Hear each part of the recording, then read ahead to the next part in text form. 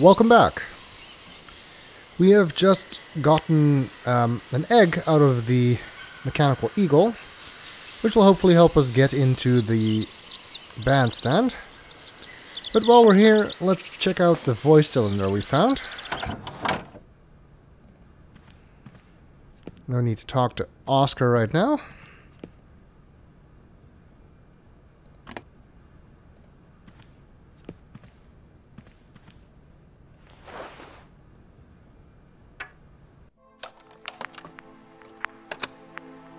Hans, I have some very sad news. Our father is dead. He passed away peacefully last Sunday in his sleep. I feel so lonely now. Father had been but a shadow of himself since your departure. I had to take care of everything for him. Housework, factory paperwork, the workforce, clients, everything. And now, today, well, I really don't know who or what I'm fighting for.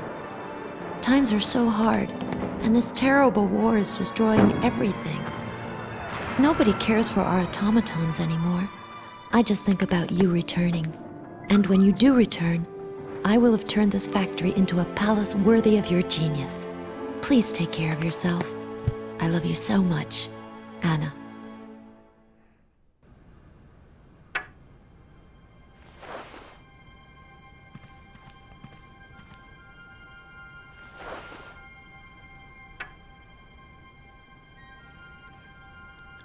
I guess in this particular case, this was not a voice cylinder that Hans made for Anna to find and watch, but one that Anna actually prepared and sent to Hans.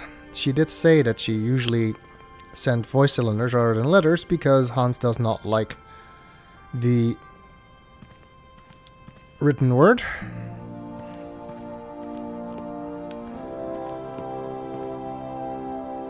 I guess he kept it here during his stay.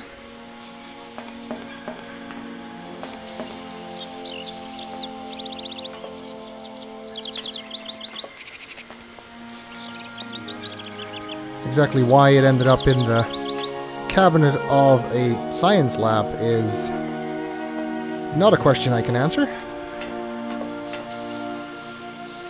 Yeah, miss, please, excuse me. Yes? You know, I want to apologize for our little misunderstanding. I brought you a bottle of wine. Markstadt Sauvignon. Very good year. Let me know what you think. I'm very touched. Thank you. Good luck on your journey, lady. Thank you. You're trying to bribe me to stop me from reporting your illegal alcohol operation? I don't know. It's a nice gesture, I guess.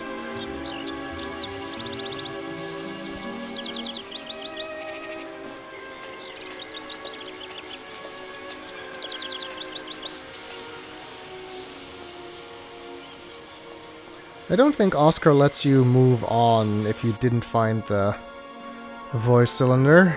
Not entirely sure about that.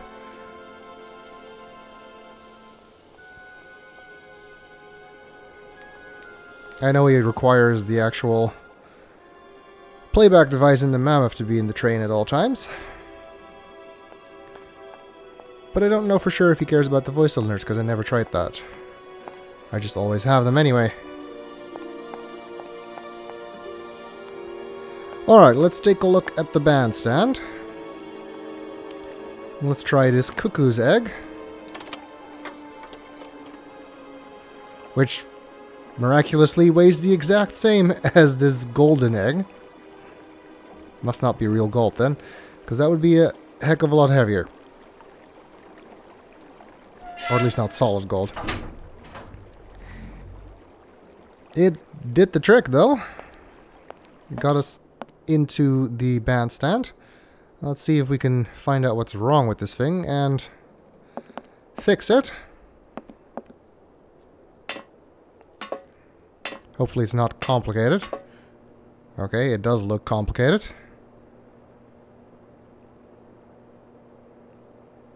Wonder if these are like settings of some kind, if you can adjust that. Not the game lets us, but just wondering about the real life utility of this device. There is a lever here.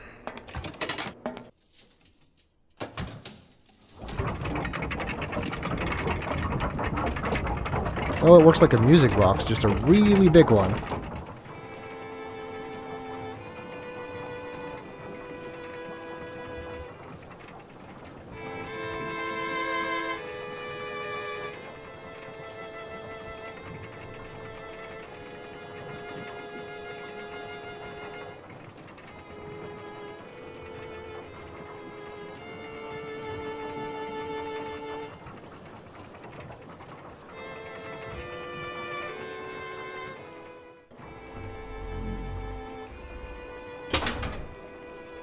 Okay, so apparently there was actually nothing wrong with the bandstand. It was just not turned on. But I guess they couldn't figure out how to get inside to turn it on. Anyway, we don't really need to tell them that. We'll say we fixed it, right?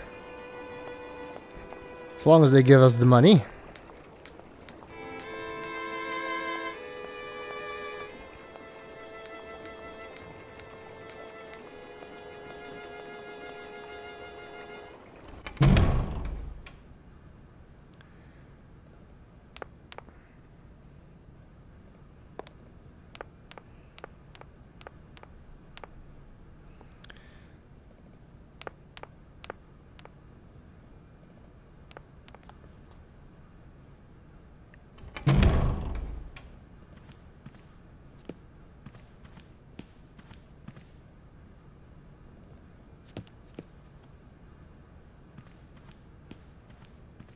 Gentlemen, forgive me for disturbing you again, but I have a little problem.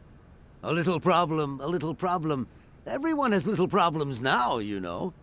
They are kept to oneself, and they don't stop the world from turning. Nor trains from leaving stations. Actually, we don't really have a problem, so don't know why Kate said that. Gentlemen, I have managed to repair your university bandstand.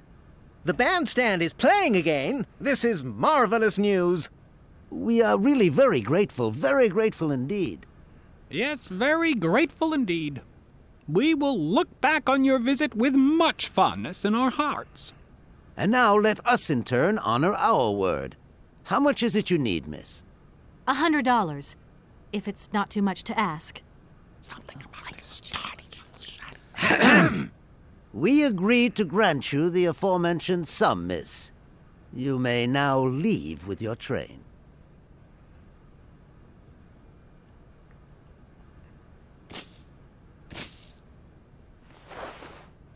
And while we're on the subject, when will you be leaving?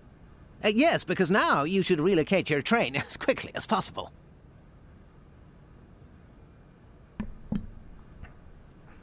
Alright, well, we're working on that. Here we are, busy chatting, and look at the clock. It's tea time. Again. Already? My word, doesn't time fly by? Thank you for a charming visit, miss. And thank you, gentlemen. With the money, we can hopefully tow the boat. Tow the train using the boat. And I think we're done with those 3 loons, so that's a good thing in my opinion.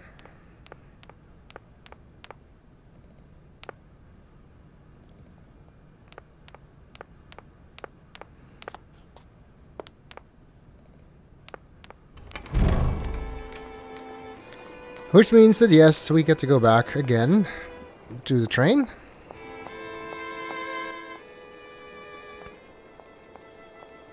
Now there, the bandstand is playing, so at least we get some music. I think it's actually faster to go this way, since we're going to the barge. Still need to take care of the locks too. Wonder how we're gonna have to do that.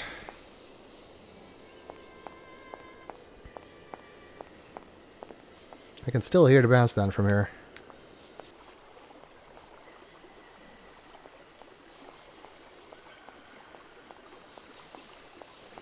Should have asked them for more money, in case we need some more later. They agreed to that very quickly. They also, did they just give us a bag of coins, or what? Like it's a bag of quarters, I guess. I don't know. There you go. Here's your money. I've checked it. It's all there.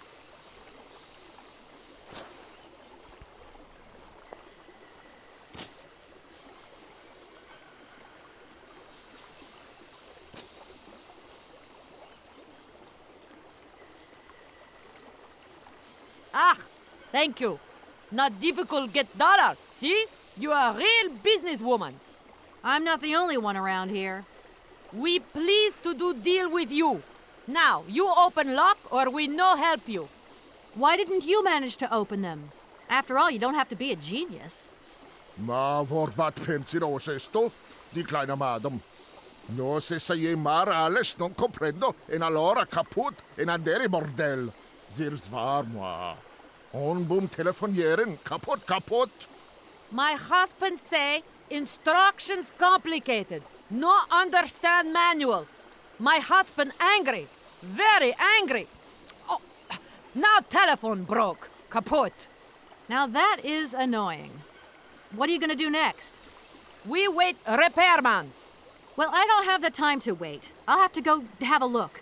There must be some way of releasing the opening mechanism. Take key. Sailor always need key for lock.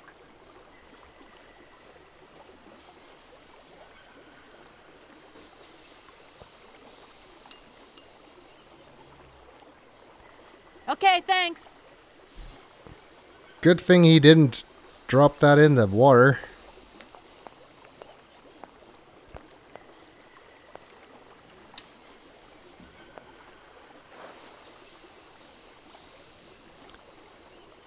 I guess that's the key for the control panel we saw earlier.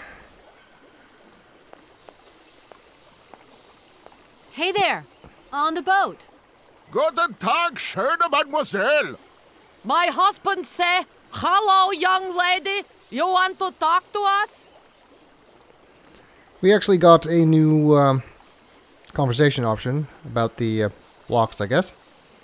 Never tried talking to them about the Sauvignon berries. Don't know if you can. Not anymore, anyway.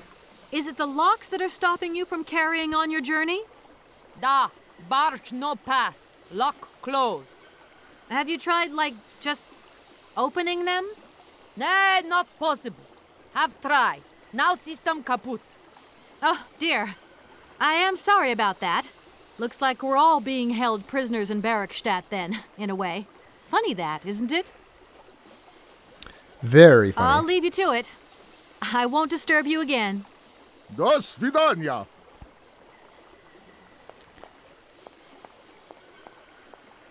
Alright, I guess it's up to us to open the lock, which hopefully with the key we can do.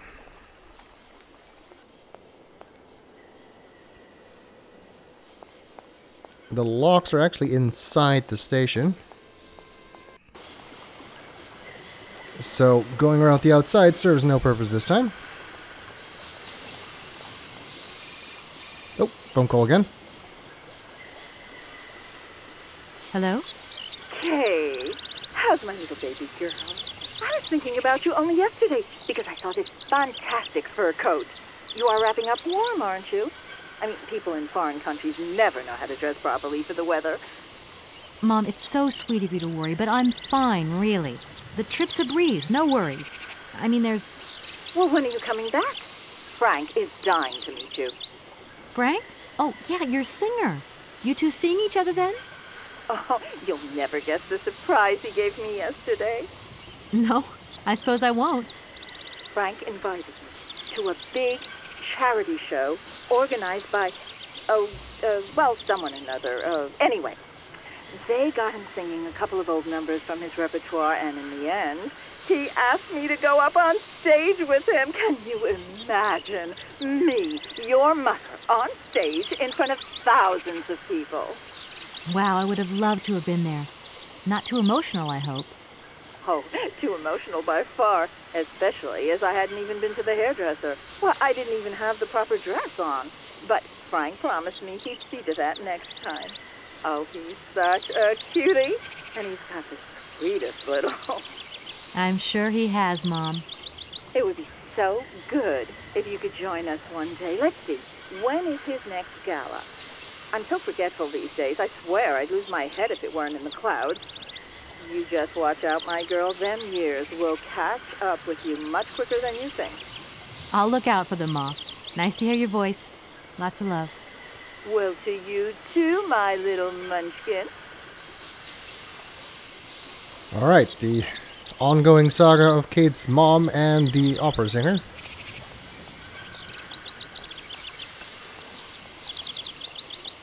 Just a little touch of the home front and some characterization for Kate. Alright, so the locks. We already know that calling this phone number does not work, because they will just tell you that they'll get to it in like a day, which we don't have time for. And we saw this keypad which is locked, but now we have the key.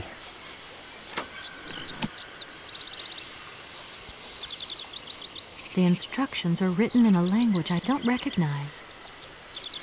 Okay, that's helpful.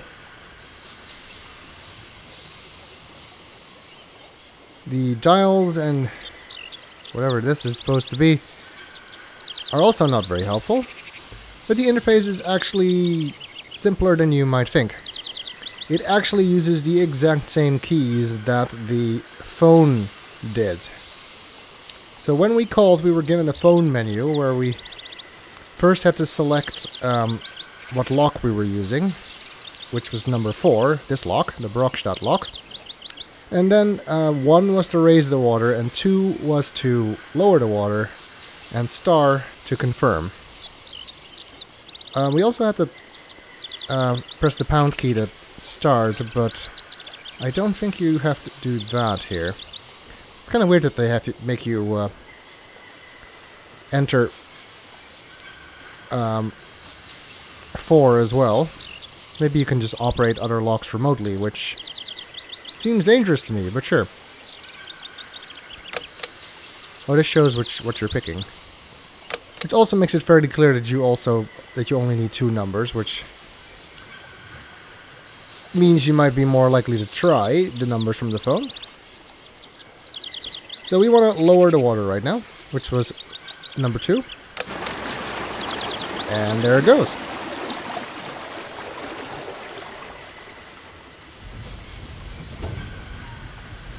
That is a fast lock. As a Sea Scout, I've been in quite a few locks, and they are not that fast. I don't need to use this console. Not yet. Alright, it does not let you raise it again until you need to. Either they also couldn't read these instructions, or they are horribly overcomplicated, because that was actually not that hard.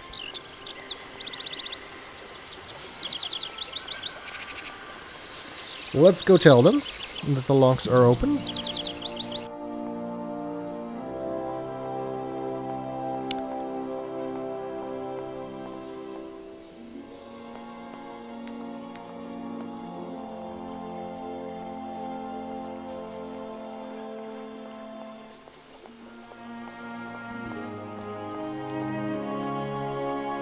No, we just need to talk to them. Hey there! On the boat! Guten Tag, schöne Mademoiselle! My husband say, hello, young lady. You want to talk to us? Right, I've got it. I know now how the locks work. So guide your boat into the lock, and I'll take care of the mechanism. Godverdomme! Das ist eine echte ladies. Alle trois, range alle Dingen and obligados de dame. Ach, set content on the route again. What did your husband say? You, hurry up. We hurry to travel again. Okay. We'll meet each other on the other side. By my train, okay?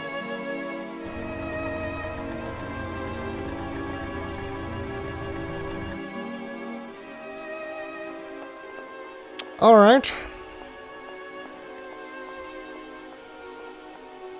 His wife does kind of paraphrase what he's saying.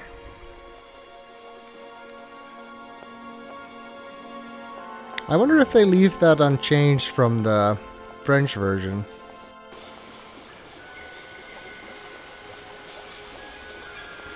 His gibberish dialogue.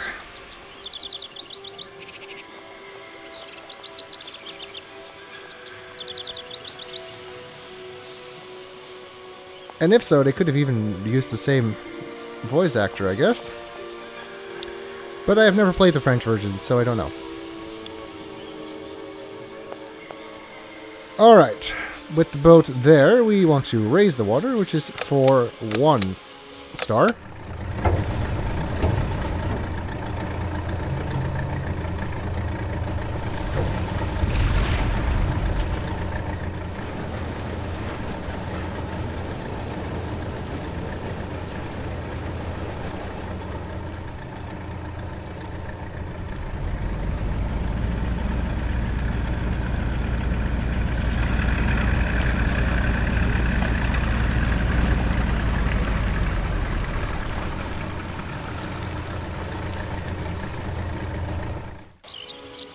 That barge fit in that lock pretty exactly, didn't it? Maybe intentional.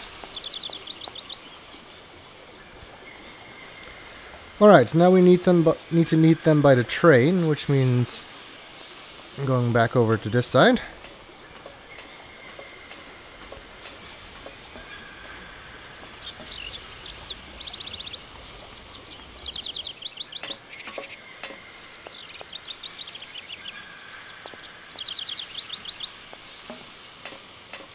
Better hope this works. Otherwise, we're out of luck.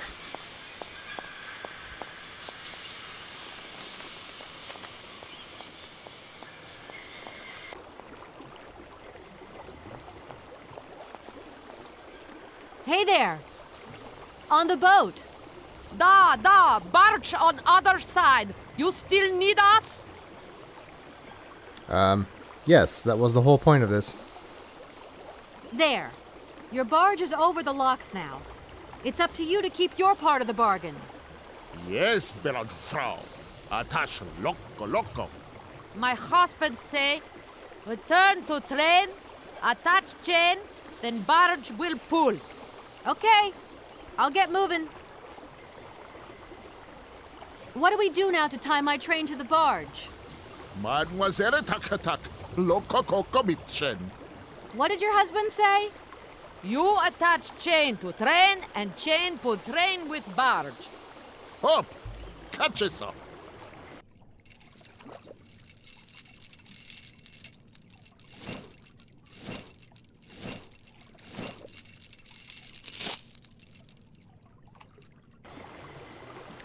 Alright, we got a chain, I guess? If that's going to work, it looks like something's missing. Vague as always. What Kate actually means is that there's no way to attach the chain to the train, for which we need the hook we found earlier.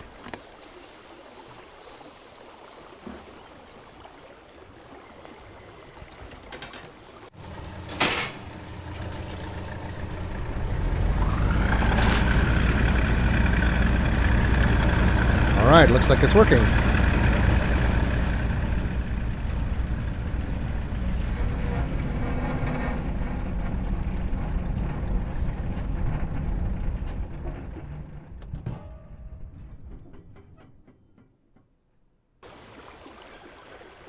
I wonder where they're going now. I suppose that gate over the river in the wall opens.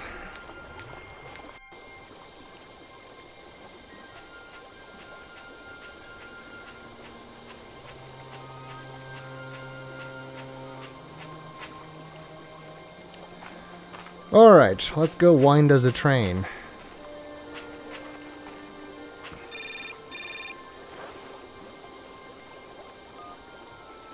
Hello, Kate Walker here. Miss Walker, this is Professor Ponce. I'm about to start my lecture on the Yukold at any moment. Please make haste to come. Okay, I'll give it my best. Excellent. We'll be in the main lecture hall. See you soon. Okay, I guess we're not whining a train. We're gonna go do this lecture first. That should be interesting. Give us some idea of what Hans is chasing.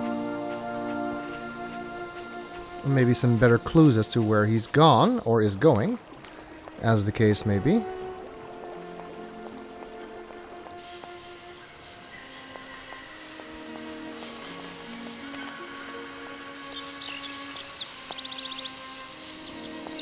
Which, yes, means walking all the way back to the university. Oh, wrong mouse button.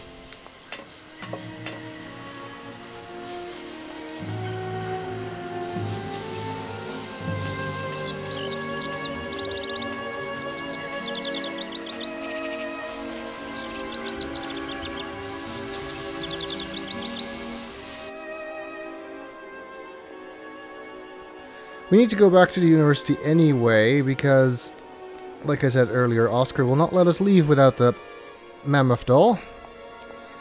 So we need to get it back from the professor, and hopefully, since he's giving his lecture, he will be done with it.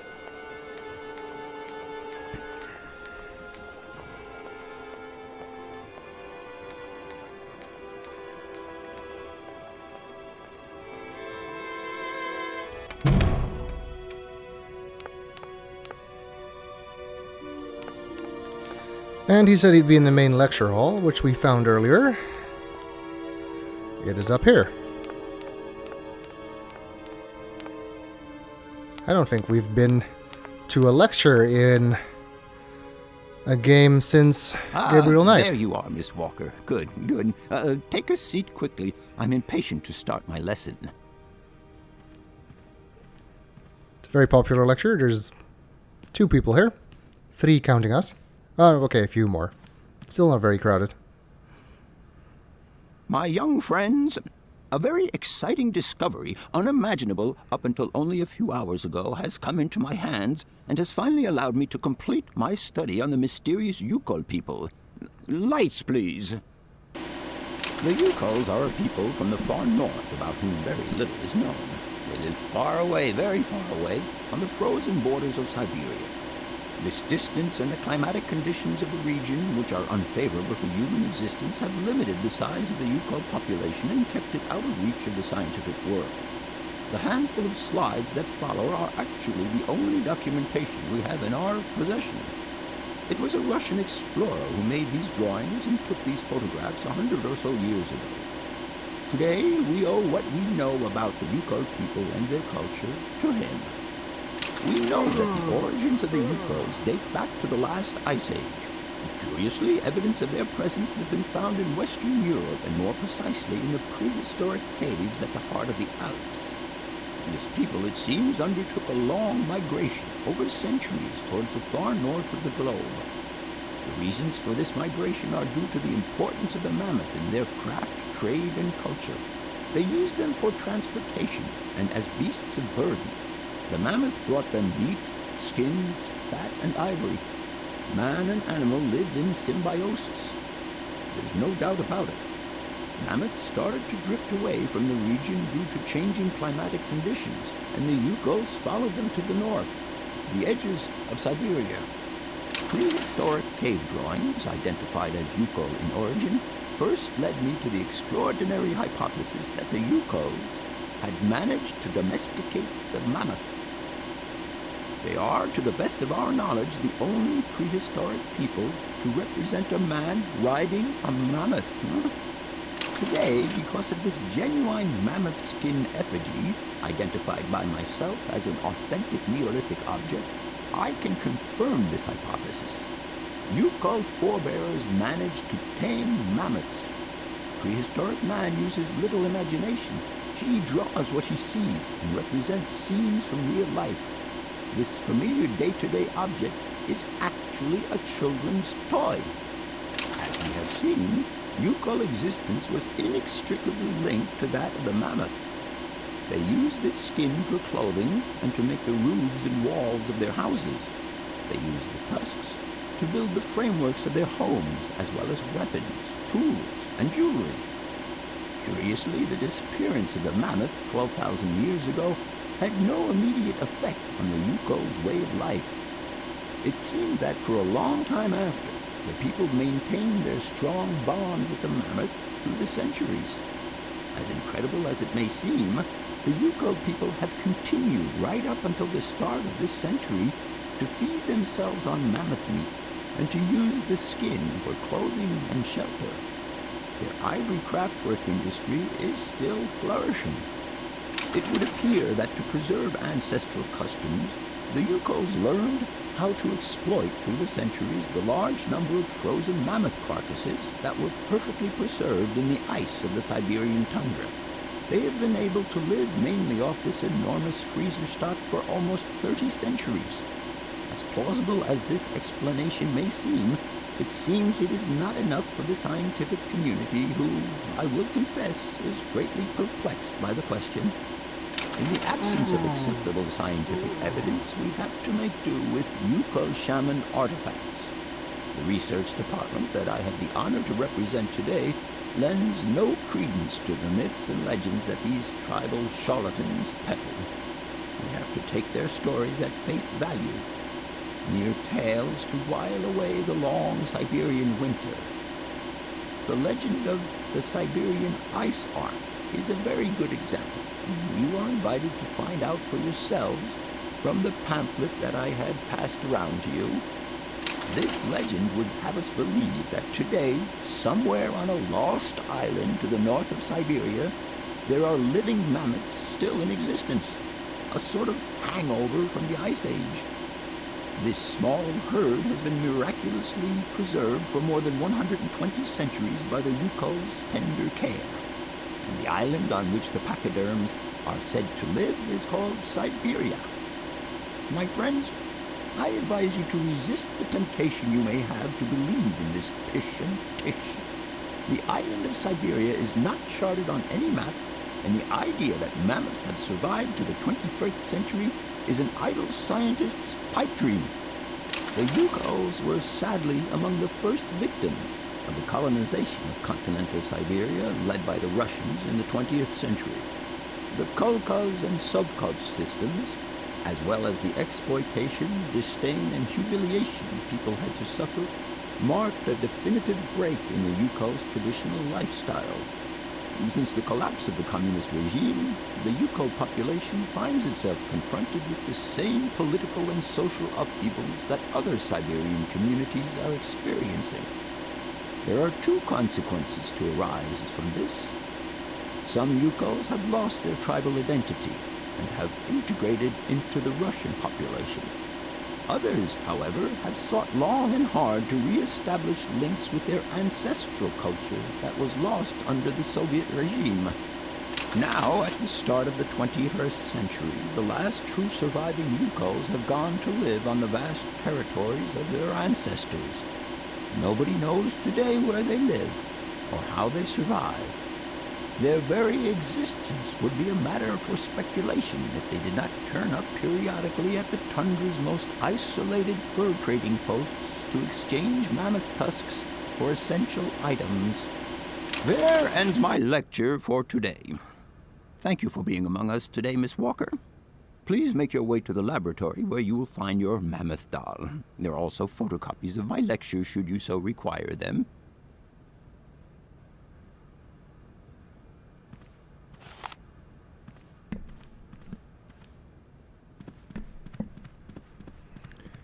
All right. That was pretty interesting. I guess these Yukos had a close bond with the mammoths, which would explain why Hans is interested in them. But we'll continue in the next video.